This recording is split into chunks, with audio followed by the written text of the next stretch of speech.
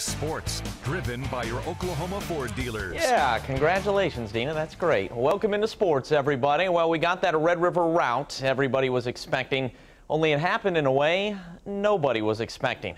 OU's three-game winning streak against Texas is finished, and Sooner Nation adjusting its expectations.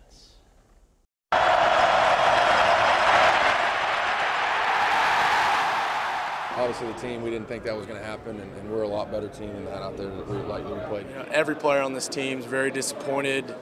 Obviously not the way you want to play in such a big game. Our whole thing this week was give them our best shot, and there's no way that they got our best shot. But we were focused, we were tough, we were confident, resilient, in great shape, and these guys did not let up at all. You know, again, nothing was good today.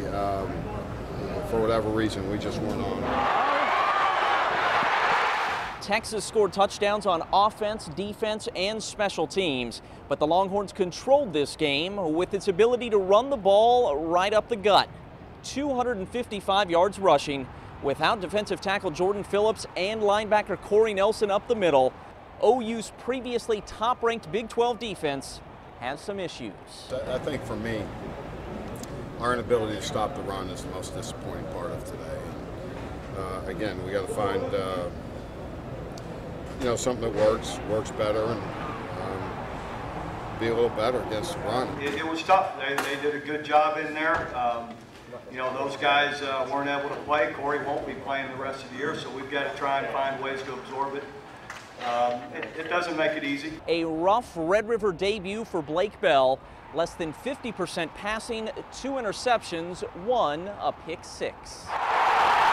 I had guys in my face, and I tried to make a play, and like I was telling everyone else, you throw a ball off your back foot and you got pressure in your face, the ball's gonna sail on you. I just had to step into it and take a shot. Offensive football, you're going to need big plays. Absolutely. Your skill guys got to be able to make big plays. Your quarterback's got to be able to convert things on third down. And at the end of the day, we didn't do any of those. After 3 straight big wins over the Burnt Orange, was overconfidence a factor? So I'm not going to say we were, but at the end of the day, they played a lot better than we did. I knew we would play really hard, and I knew we'd play really well. I didn't know that would be good enough to win, but I thought we would win.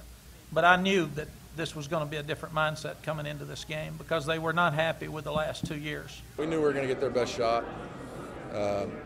We knew it's a rivalry game. It doesn't matter, what happened the last 2 years. Great football team, and we just flat out got beat.